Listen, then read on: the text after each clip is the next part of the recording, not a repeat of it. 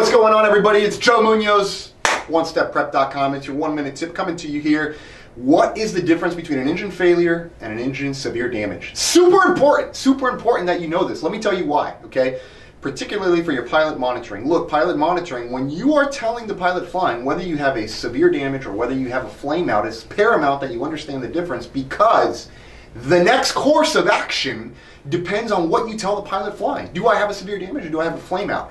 So let me first back up and tell you what's the difference between the two, and then what the courses of action are and why it's so important that you get this properly to your pilot flying. Okay? So look, a flameout is simply this. The engine's healthy. What does that mean? N1 rotation, N2 rotation, and I have oil quantity. If I have N1 rotation and I have N2 rotation and I have oil quantity, the engine is said to be healthy, which basically means I can attempt to relight. That's what I want to know as a pilot flying. Can I relight this engine, right? A severe damage would be 0 N1 and or 0 N2 and or 0 oil quantity. Now, if I'm having zeros on any of these parameters, that tells me the engine is severely damaged, hence it is not healthy and I do not want to attempt to relight. Now look, here's the importance and why you need to have this very clear pilot monitoring when you go to deliver the information to pilot flying.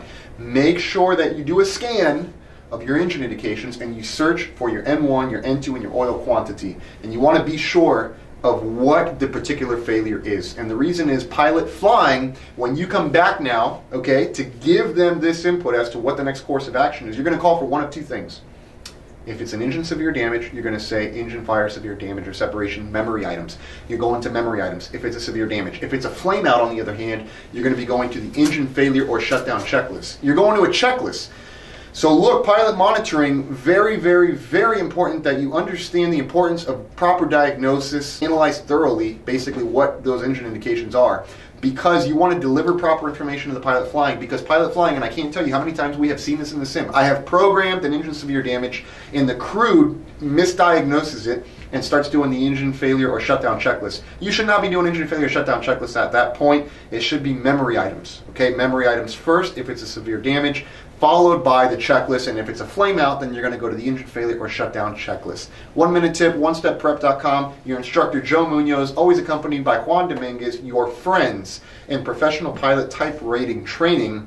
Everything made simple with us. Give us a call. Phone number is 1-888-778-1441, and our website, OneStepPrep.com, where we're going to guarantee your success and take the most complex of concepts and make it so simple, we guarantee you're going to pass.